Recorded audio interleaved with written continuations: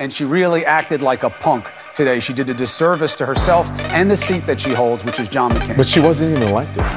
The hypocrisy bothers me, and it bothers me that it's acceptable and it's even lauded and applauded among a certain group in our country right now, because that is not acceptable.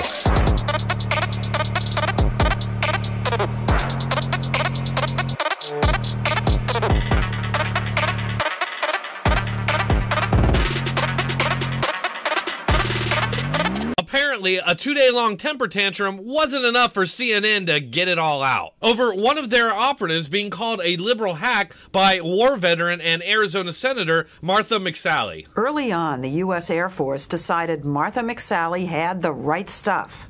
After she graduated from the Air Force Academy, they sent her to Harvard, where she got a degree in public policy. Then they trained her to fly jet fighters.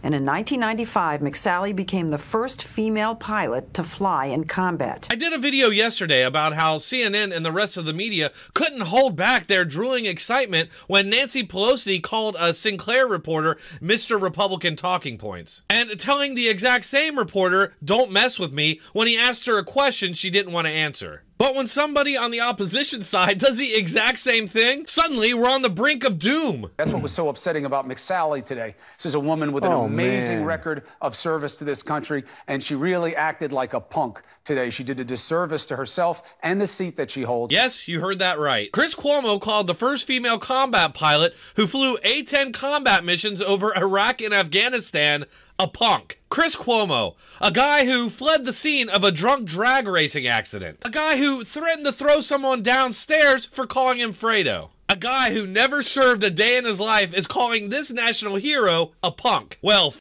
you, Fredo. Not only do we have to wrap our minds around the unbridled absurdity of a low-life partisan hack like Chris Cuomo calling the nation's first female combat pilot a punk, but we also have to unravel the warped, schizophrenic thought process that leads to this completely contradictory response from CNN in regards to Nancy Pelosi disrespecting a reporter. A 7-word question that stopped Speaker Nancy Pelosi in her tracks. Do you hate the president, Madam Speaker? I don't hate anybody. Speaker Pelosi did so much angry pointing that it made her previous famed point directed at President Trump seem like a minor wag. She then marched back to the microphone. Buckle your seatbelt, reporter James Rosen from the pro-Trump Sinclair broadcast group. So don't mess with me. Woo! Wow. But wow. It was the tirade that launched 1,000 hashtag don't mess with me's. So if you're a Republican and you blow off a reporter, you get this response. There was this incredible and frankly shocking moment that was beneath the dignity of how a senator should behave. And it is a very incredibly telling moment. I mean, it's obviously indecent and based on a desire to not have accountability. My reaction was that her behavior was disgraceful, behaving disgracefully. It was disgusting. It was awful. It was an awful, awful thing that she did. And she really acted like a punk today. She did a disservice to herself and the seat that she holds. And if you're a Democrat who blows off a reporter, you get this response. Don't mess with me. One of the many iconic Nancy Pelosi moments. Absolutely. I loved it. I thought that was Nancy Pelosi at her truest and at her best. She's angry. She's angry with the cheap shot question. But it's really important for those of us who really can't stand the idea of a Trump presidency. Yeah, I think that's going to be a historic Pelosi quote for decades. Her latest quote resurrected quotes about her. And if you think a woman can't beat Donald Trump, Nancy Pelosi does it every single day.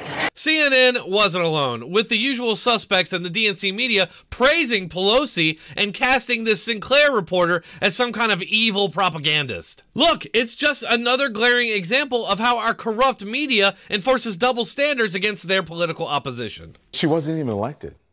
Right, she was appointed. She was appointed. She lost. And through a fluke, like some would say Trump won, but that's a whole other show. So it's not enough to call her a punk. Now they're trying to delegitimize her as a senator, too. Just like they do Trump, as Don Lemon did at the end of the clip. Neither McSally or Trump are in their positions because of any flukes. McSally was appointed to that position by the Arizona governor after McCain died. Trump is in office because he won the election. That's not a fluke, Don Lemon. You just lost the election. Do you want to hear new information?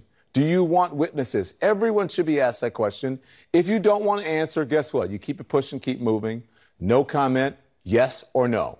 You don't have to be rude. You don't have to degrade someone just because you can't answer the question. Here we go again with the standards that Don Lemon holds Republicans to, but not Democrats. We know this because neither Don Lemon or Chris Cuomo had a damn thing to say when Ilhan Omar blew off this exact same reporter. In fact, nobody in the DNC media did. Omar was every bit as dismissive of his questions as McSally was. And just look at how Lemon ends his rant here. Or because you're afraid you're going to lose to someone who is also very respected back home, and I'm talking about Kelly. Yeah.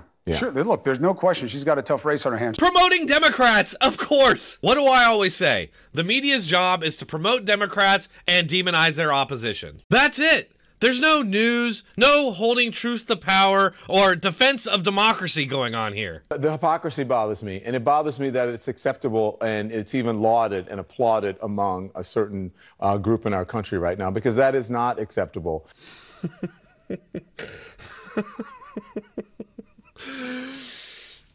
You, Lemon!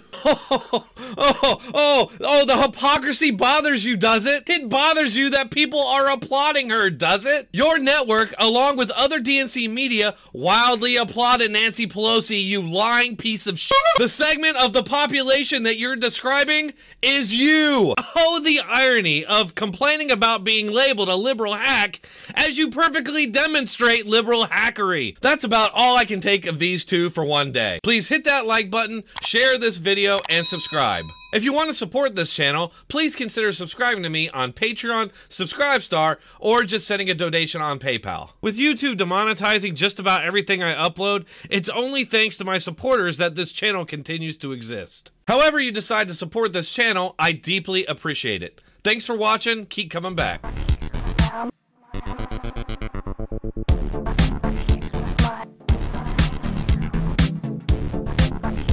Yeah.